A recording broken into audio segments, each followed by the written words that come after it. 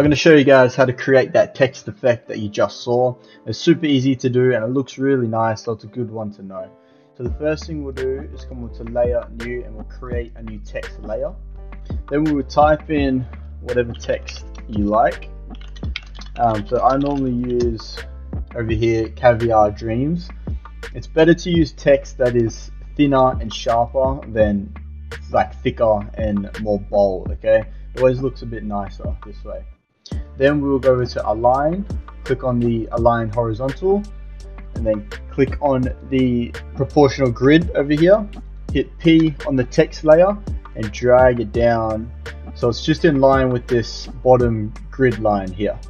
Okay, then we'll turn off proportional grid.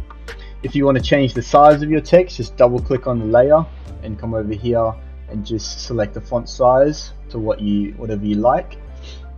Okay, then we're going to add our effects. So we're going to type in deep glow, drag that onto the text, click on this tick box here, unmult. Then we're going to search in drop shadow, we'll drag that onto the text layer. Then we'll make the opacity 100%. Okay, now we're going to add the effect. So what we have to do is click on this drop down arrow on the text layer, click on animate, blur, and then you see animator 1, and we're going to click on the add property and opacity. Okay, we're going to change the opacity to 0% and the blur to around 20%.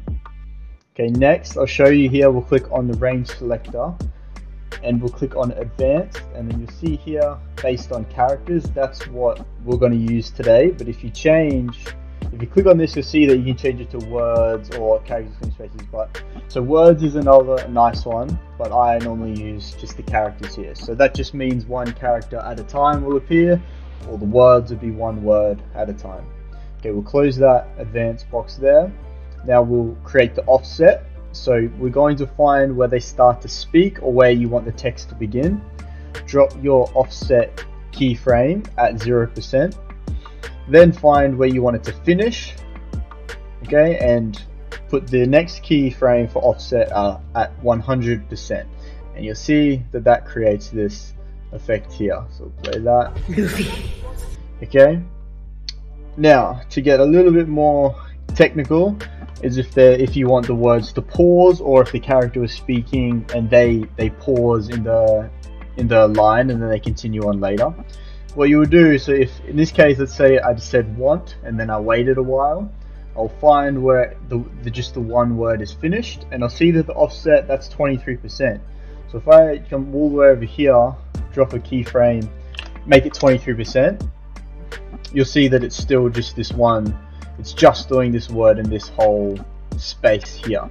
Then it will continue on to finish the rest of the sentence, right?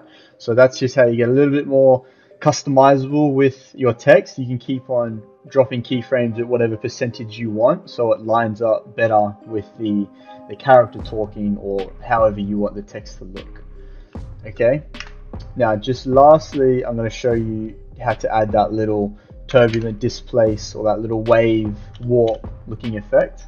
We're going to go over to the search in turbulent displace, make sure you add this one under distort, add that onto the layer, change the amount to about 40 and the size to about, let's say 30. You can change this whatever you prefer.